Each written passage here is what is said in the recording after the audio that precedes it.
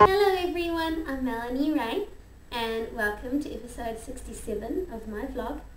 Today's episode is called Happy Easter and I've got my little co-host Loki with me today. I wanted to tell you guys about how an Easter egg can tell the story of Jesus at Easter time.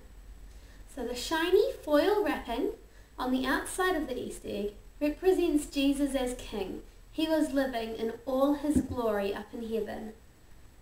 When you open up the Easter egg, you notice the average brown exterior of the egg, and this represents Jesus coming to earth as an ordinary looking man, a carpenter, just like any of us. Next, you break the egg. And this represents the breaking of Jesus' body when he died on the cross. And finally, the hollow interior of the egg represents the empty tomb, meaning that Jesus rose again and he saved us from our sins. And then we all know that he ascended to heaven to be with God. I hope you all have an amazing Easter. I love you all. Bye!